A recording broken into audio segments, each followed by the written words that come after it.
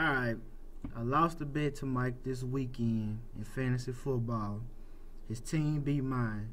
So the terms of the bet were the loser had to recite a speech prepared by the winner. So I lost. Man of my word, here we go. Greetings and salutations to my city men, women, country folk, and Facebook friends.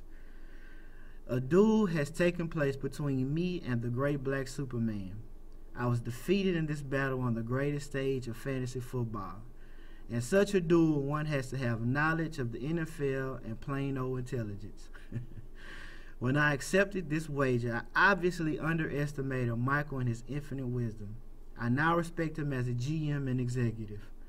The transaction that brought me to my demise was him picking up Brandon Oliver, a backup running back that is filling in for Donald Brown.